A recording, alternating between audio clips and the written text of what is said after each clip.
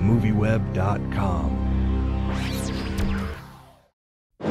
Gandhi said that whatever you do in life will be insignificant. But it's very important that you do it. Officer, those two were just trying to stop it. Go home. Hey, don't. I tend to agree with the first part. Could do worse than have a father who bails you out of jail. I don't want to be bailed out of anything. Why do you think Dad doesn't want to spend time with me? She knows I'll take care of her. That's all there is, Tyler. That's all there is? Not enough. You know you can't smoke in here. Why'd you have an ashtray? It's a bowl. It completes the room.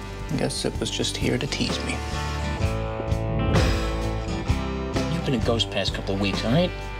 You never want to go out anymore. I had enough of this introvert stuff, okay? I'm ready to set up an intervention here.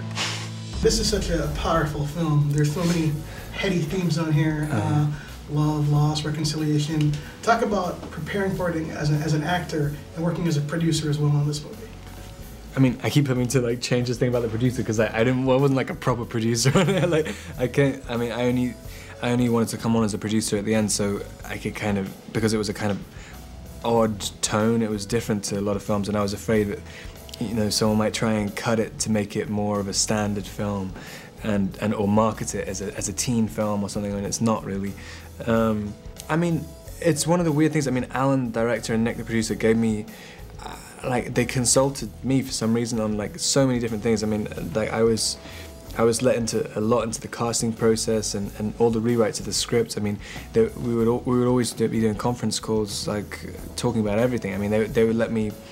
They would talk to me about everything, about the changes to the script, and which is amazing for an actor. You never get that.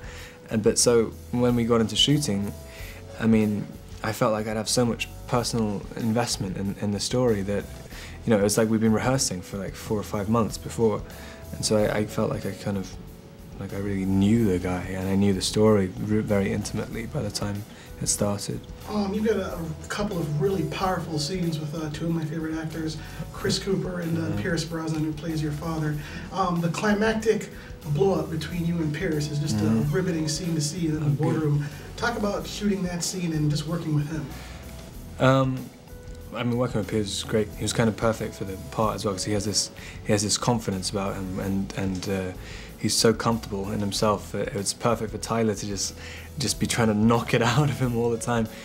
But I guess that scene, it's a strange scene because it's a fairly sort of typical thing of adolescent kind of, you know, you really want to explode at your dad, and when you finally feel like the time's right and I know what I'm gonna say and I'm gonna explode at you, and all that comes out is like hysterical gibberish, and you can, every single thing that comes out of Tyler's mouth is just like, that's not what I wanted to say, it's not what I wanted to say, every single time.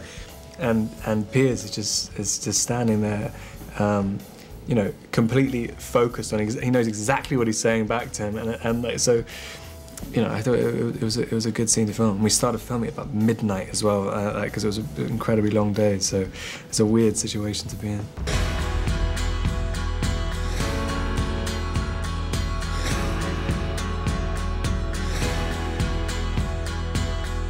Someone's been trying to tell me something. Make it yours forever. And I'm working on the forever part.